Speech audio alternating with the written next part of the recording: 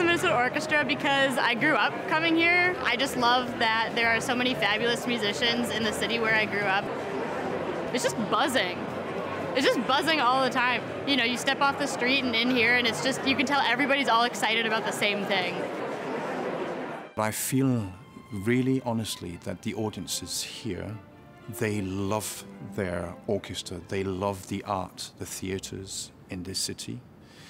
And I cannot underline how much that means for our daily work. It's not only in the concerts, but it inspires us immensely in our rehearsals, that we know that we're going to have an audience that are really listening carefully to what we're doing. It means everything for us to feel that warmth and the noise that they make towards it. It's beautiful.